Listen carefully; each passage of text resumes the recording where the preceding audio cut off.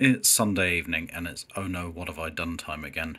So to cut a long story short, a while back I went on a postie bike adventure day run by Nathan Millard, who runs this place here, Dorothy's Speed Shop, and they are putting on the Grand Challenge, which is a challenge where you have to purchase a bike for less than £1,000 and participate, and you can go and take a look at what that entails.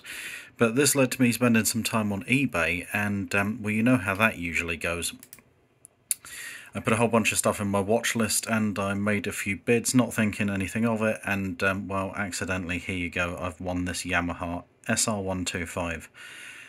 Probably one of the worst 125s ever made, and this one isn't even road legal.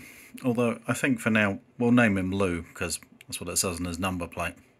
The good news is, although it doesn't have an MOT, at least it's not stolen. So join me as we hire a van, hopefully, and go and pick this thing up. That'll be coming up soon. Oh dear. It really isn't even a good 125.